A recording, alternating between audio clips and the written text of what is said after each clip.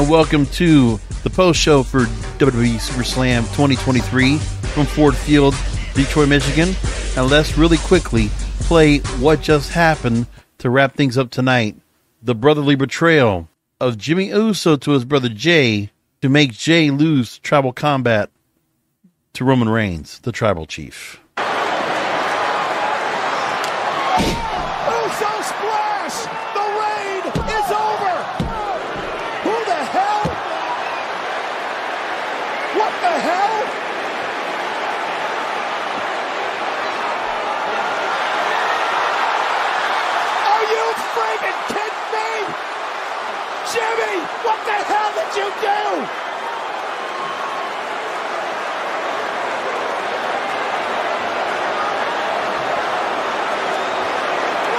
Incredible.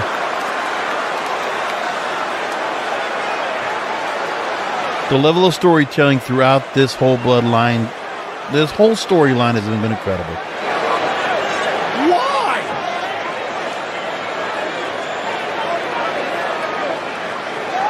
Love it. It's the icing on the cake tonight.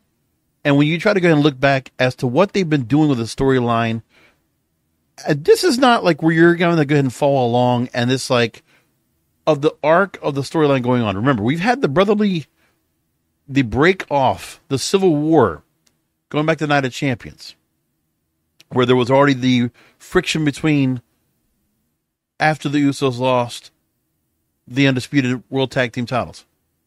And then the breakup, and then you had that part at Night of Champions, where, as we know, the rematch was not going to be against Cena Owens. It was not going to be the Usos. It was Roman and Solo. And then, while the Usos tried to go ahead and help out, Roman Reigns starts going after Jey Uso. And it's Jey Uso that's the one that witnesses his brother getting humiliated and super kicks a tribal chief. The first betrayal in the whole bloodline altogether. When we had the real family sibling rivalry, that whole breakup starting to go and come to pass. So now we're roughly almost 3 months later, right? Well, what? 2.5 months later. We're now at this point, and then Jey would eventually, a couple weeks later, turn his back on Roman. Thus, we get to our point with the Bloodline Civil War. And Jey being the one pinning Roman. And then Jey almost getting the chance to do it again. The thought process has to be that Jimmy does not, with what was being put on the line. Okay. I believe Jimmy, and the whole talk they even had, even though they were together in the Bloodline Civil War together in a united front. But when Jimmy got hurt, and then the thought process is that is who's going to be controlling power of the bloodline. And at that very moment, even with Solo coming in to interfere, Roman was still held out. And Jey was getting ready to go ahead with that pin, was about to go ahead and take the tribal chiefdom and the Universal title with all that power, to Jey only being the one to have it. Jimmy was going to be left out. It's as if he just didn't want to see his brother, his twin brother, come away with those distinctions. He did not want to see him become Universal Champion, did not want him to become the tribal chief of the family. And so Jimmy decided to just stop it. He caused this to happen, to stop the whole thing. And we hadn't seen Jimmy in a couple weeks after getting hurt. And they pulled this storyline once again. And damn it, did they just go ahead and find a way to go ahead and pull this off and just, I mean, they really, how long was this match? About an hour long?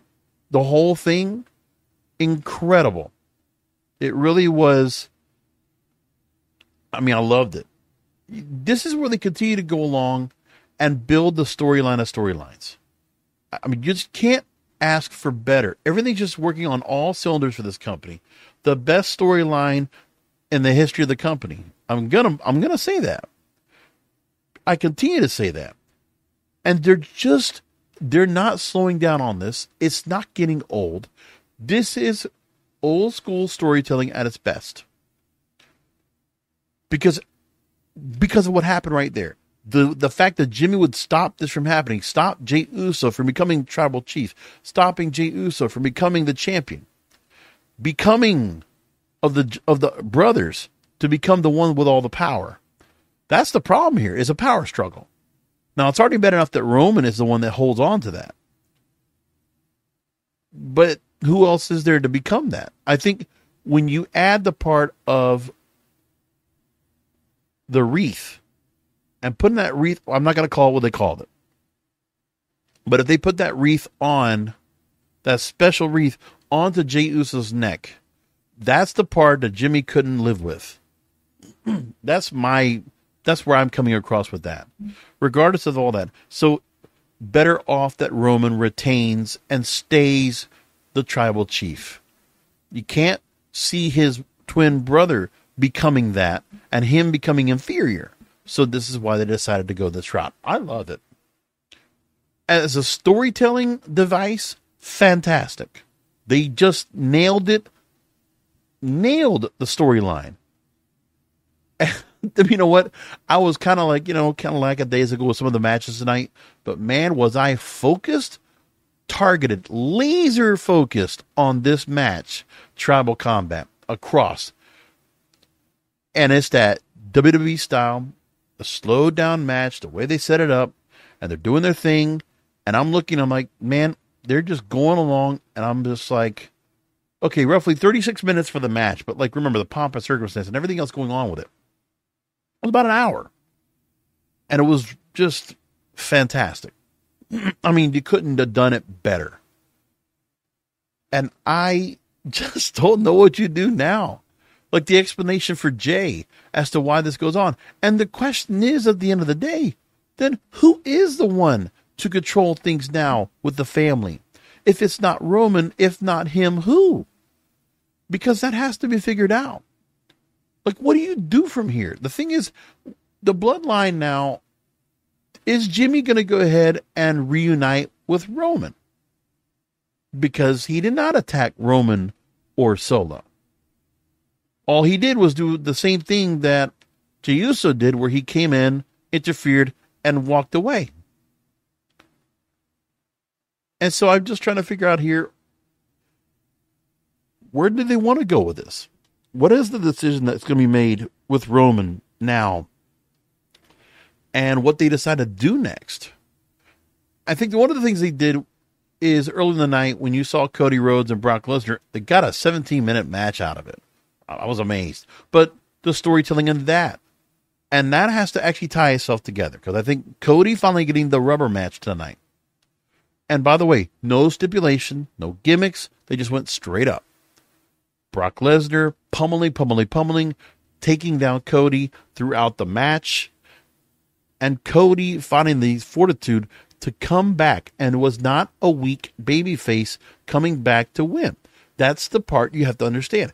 Cody, if anybody thinks that Cody was being booked bad after WrestleMania, that the fact that he lost to Roman Reigns, no. Or the fact that he lost to Brock once, no. No, what they did with Cody right now, they've actually made him much stronger.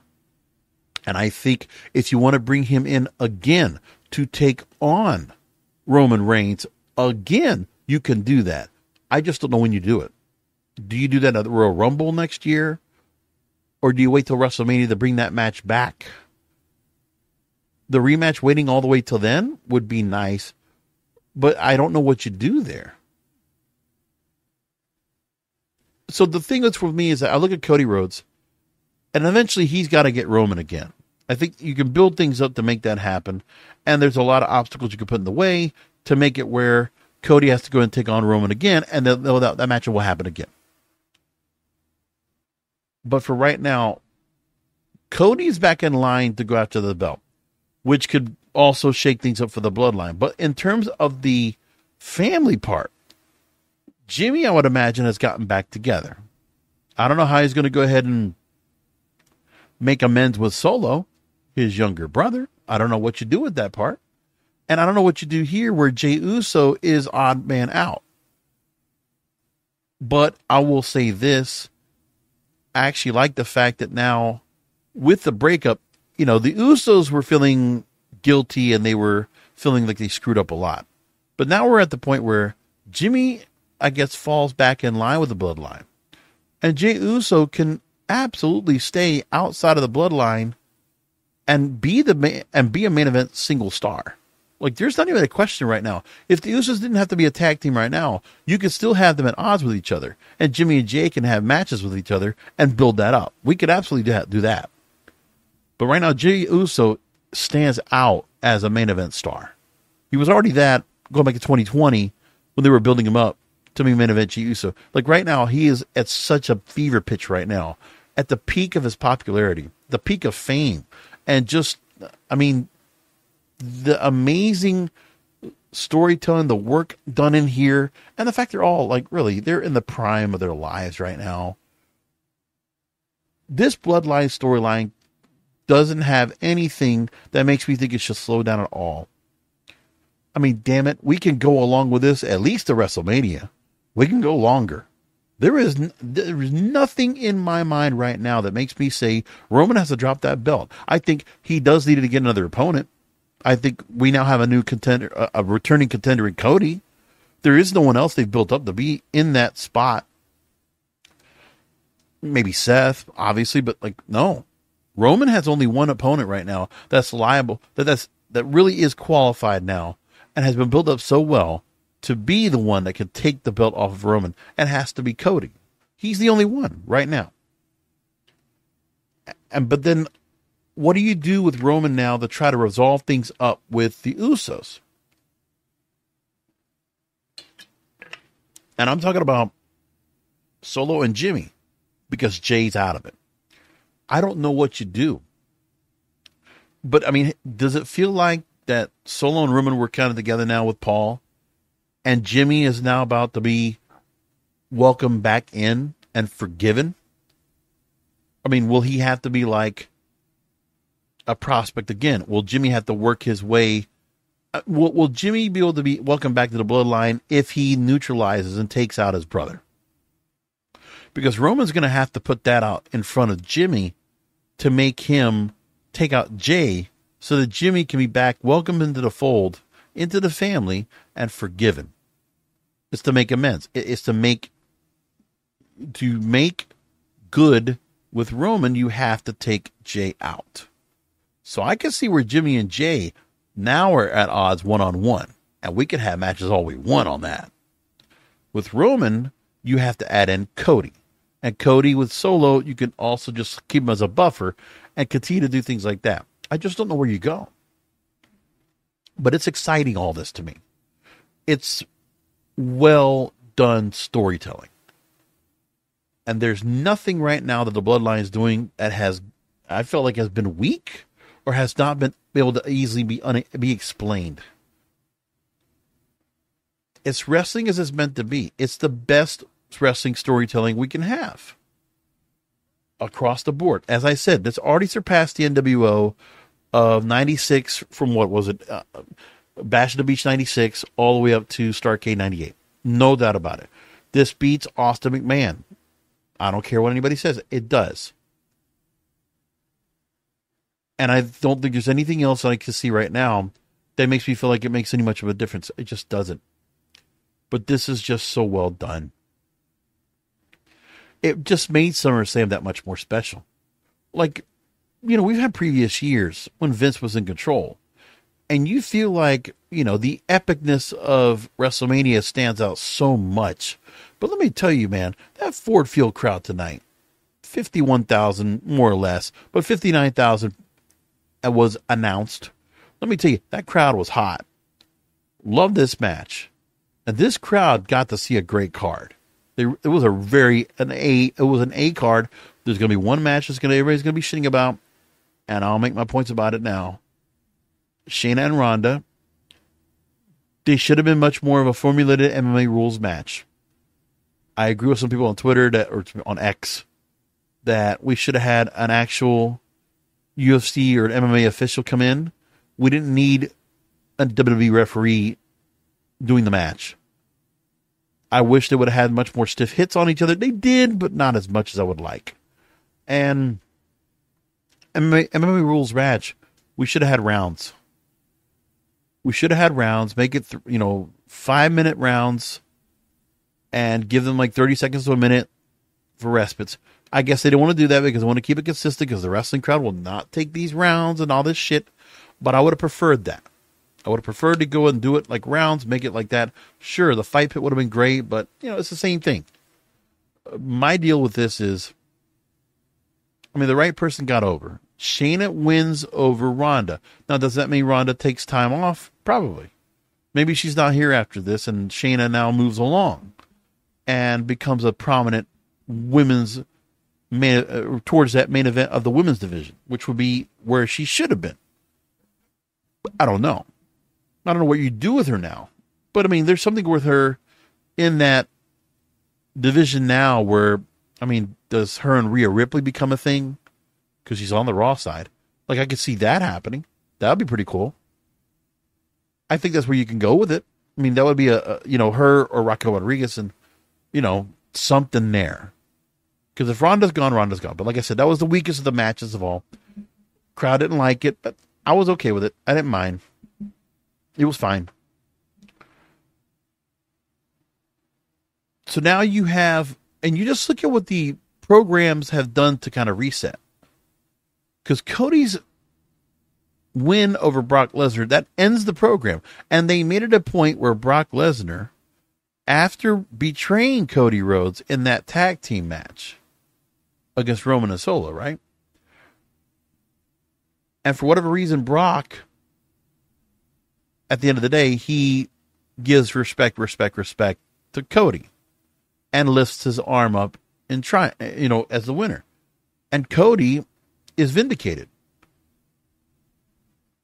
And Cody has been the best book babyface since Hulk Hogan in this company. Do you understand how hard it is of any wrestling company right now to build baby faces? Because the baby faces were made so stupid and so weak. And Cody Rhodes has been made the best book baby face there has possibly been in this company in decades. It's only Hulk Hogan that was the baby face that was booked better. But that's just what it is. If you had to give me another one, I'd probably say Sting with against the NWO. But really, it's just well done. And so Cody is now top babyface, and any thoughts that he had in the 3-month program that he had with Brock was going to weaken him or diminish him? No. So if you think Vince had some kind of say in this and he's all like, putting his stamp in this that he's going to just beat down Cody, no. Cody obviously is being respected. He's being elevated. It's one of those rare things, all right? Cody Rhodes is in this company. He's doing better than he was doing in AEW. Because in AEW, he was much more of a figurehead in the company. And then, he comes back now, and he has redeemed himself in the company to the point where he is now, it's eventually a matter of time before he becomes champion again. But he wants to get it in the way where people are just asking for it. They're just begging to see this happen. And people will put their hard-earned money there to go and watch it. And that's what's going on right now. As we said, Survivor Series almost sold out. I don't know what you're going to do with Payback coming up next month, but obviously there's a few ideas you can go with right now in Pittsburgh, and you'll set it up easily in 4 weeks. So, among everything they've done right now, the setup for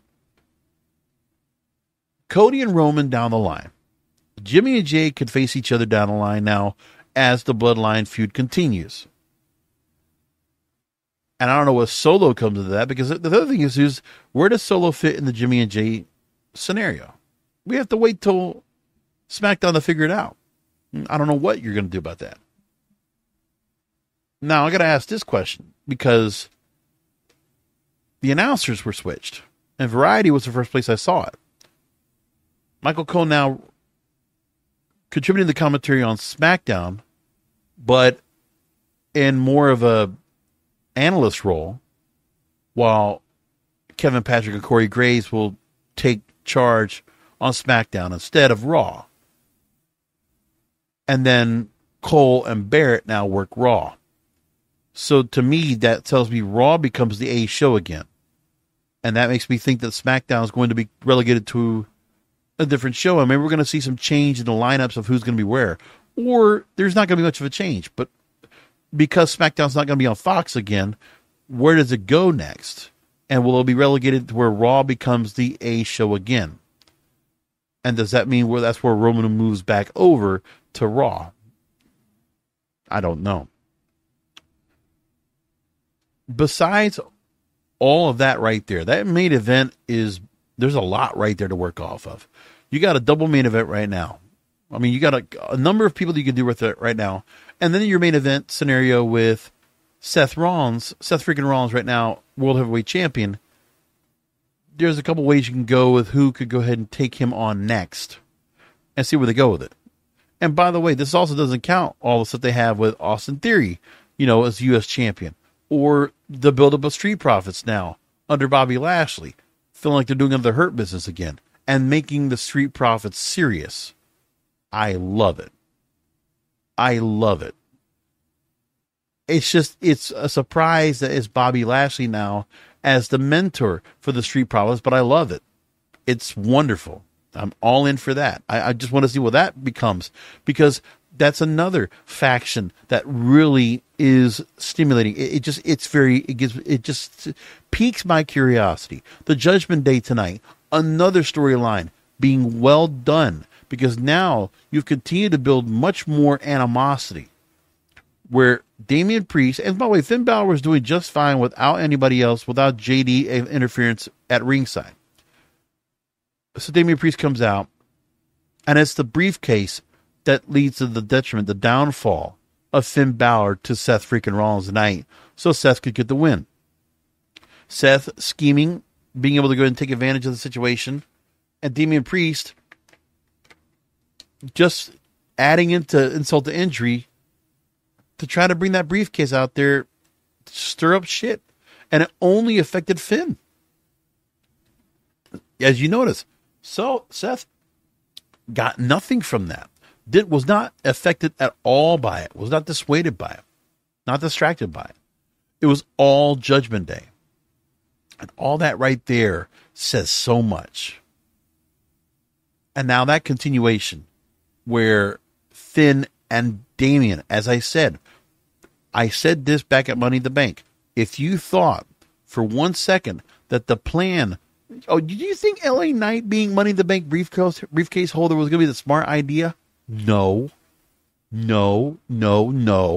See what I'm talking about? Listen, LA Knight gets his win. He gets a carrot with that battle royal. Good for him. But that's just a match for him, and that's just a chance for him to get some chance of a spotlight out there. But he had a match the other night with Sheamus, and he had a botch that did not look good, and it was on him. Just saying. But now, I look at where we see Seth Rollins right now set up. The Judgment Day, that animosity is another issue with the factions having friction. And this shit here, they're basically doing what the Bloodline is. It's taking the Bloodline model and just doing a little difference to it. So the Judgment Day now at odds with each other. What happens with Finn and Damian now that they set this up? The fact that Damian Priest has held this briefcase has been great. They've done the storyline that should have been done if Damian Priest was going to win the briefcase. It's been great. All across the board, I love it. It's been fantastic. Somebody's getting the booking and the storylines down right. We could always have more time with Judgment Day. More time to build off of the animosity. More between them. But obviously, Finn had to deal with his things with Seth. And Damian was just, was brawling for the fodder. And of course, Rhea and Dominic had their own things going on because they were down there at NXT, and Dominic wins the damn NXT North America title. And I love that shit too. It's like, all that's wonderful. Now, Finn looks inferior. Once again, what do you do now? What does Finn do now? Because Finn's going to be in a rage. And I feel like Finn might leave. He might defect from Judgment Day as a result of this. Like, will we see that coming up? Will there be a betrayal by Finn as a result of this? Because I think what also could happen is that whenever Damian Priest plans to cash in that briefcase on Seth, Finn will screw it up. He will sabotage it. And that's also a good thing to do right now as well. All in on that too. You created 2 matches with the women that absolutely need something else going on. All right. With Becky and Trish, they didn't put anything in this on tonight. That's fine. Rhea didn't defend her women's world title. That's fine. But let me tell you, they're mentioning, I think it's Rhea and Raquel, right? So you got that coming up. But what they did tonight, so Bianca gets, takes advantage of Asuka spinning mist at Charlotte. But because of what Asuka did to Charlotte, that sets up a program. And then once Bianca won, did we want to see Asuka and Charlotte in the mix with Bianca again while she's champion? No. But I think what they did tonight was absolutely wonderful. I mean, if you want to have Io finally do something with that briefcase, the right time, the right moment, and now Bianca and Io now have to have a score to settle. So you get that. And now Bianca has to deal with a fully healthy Damage Control. So Damage Control is back together. They actually kind of did a good job. Where Damage Control has not been a great gimmick, the great faction altogether. But to be able to go from SummerSlam to SummerSlam, from the introduction of Damage Control to seeing Io Sky get that briefcase, cash it, and become champion now.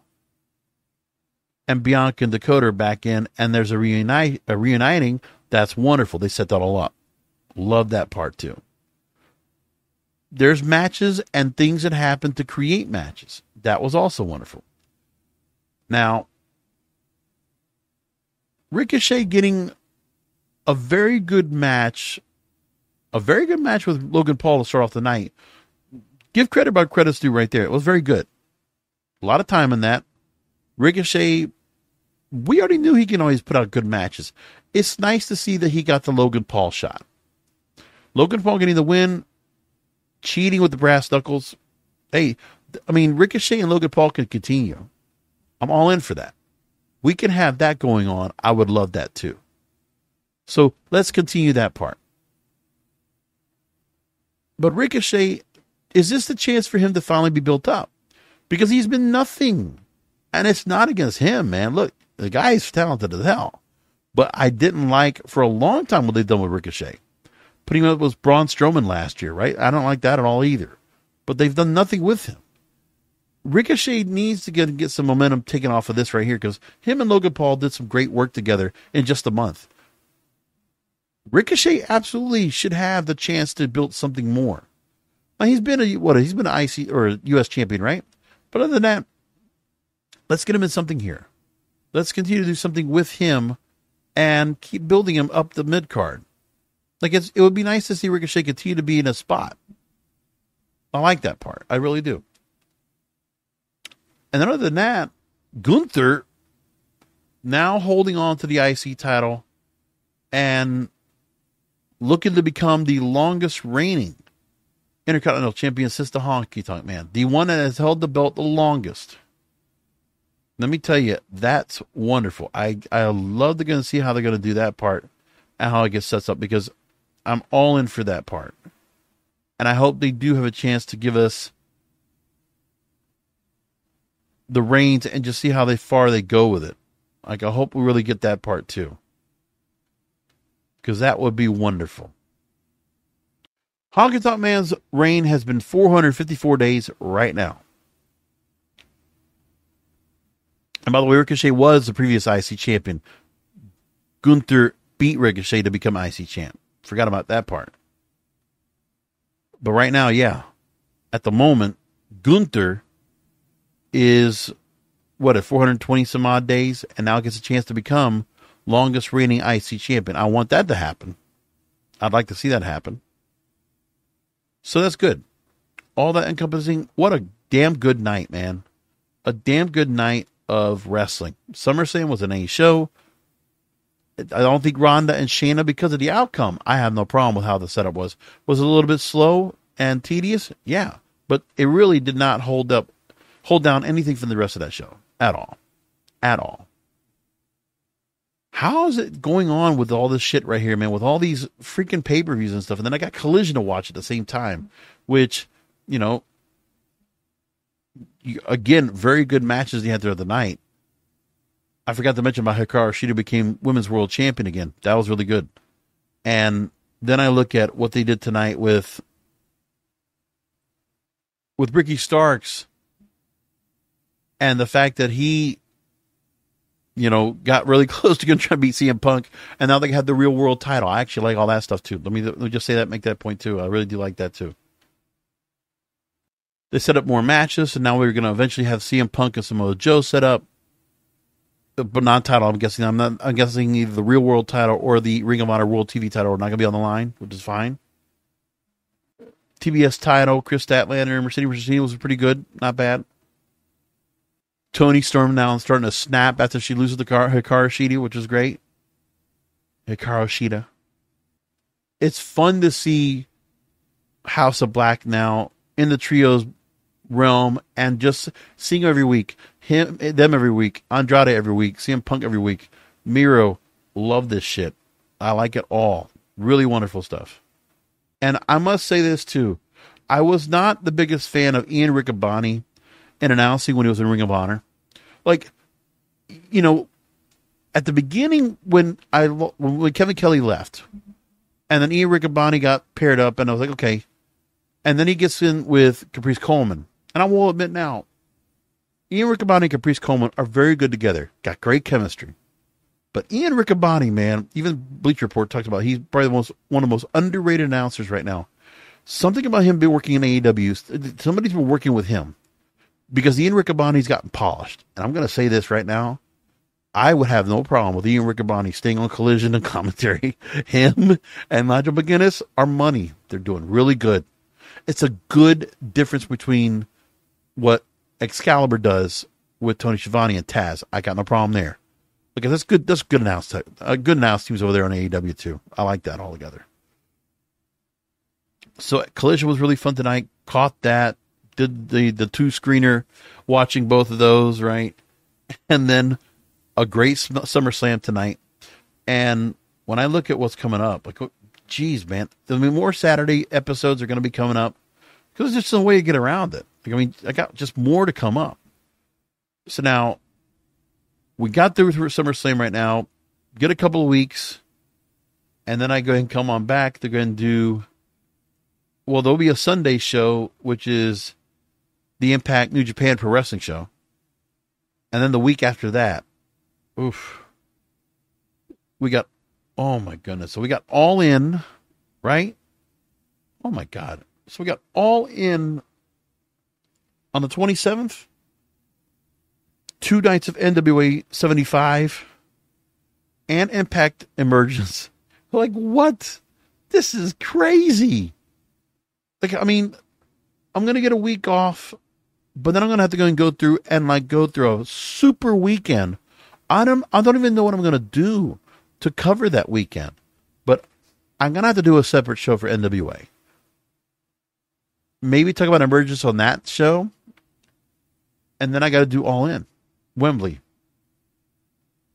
Incredible. I don't even know how I'm going to cover it. And then the week after that, got All In Chicago. Like, I mean, All Out, excuse me. Oh, forget about it, man. This is just wild. Really wild stuff. All right, anyway, we're going to leave it there. That's the show for the night. Thanks for listening in, as you always do. The website for all the content, all the Wrestlers for podcasts, kingofpodcasts.com. That's where you find everything I'm doing. That's where it goes. And let me tell you, what a great night. If you didn't get the chance to do so, please rate and review Apple Podcasts or Spotify. I would really appreciate that. And find me all through social media. X, Facebook, Instagram, Trends, TikTok, at King of Podcasts. We'll come back Wednesday to talk about the fallout from SummerSlam, what happens on Dynamite with MJF and Adam Cole setting up their match for All In Wembley, and so much more. come back for another Wrestling Girl podcast because wrestling needs us.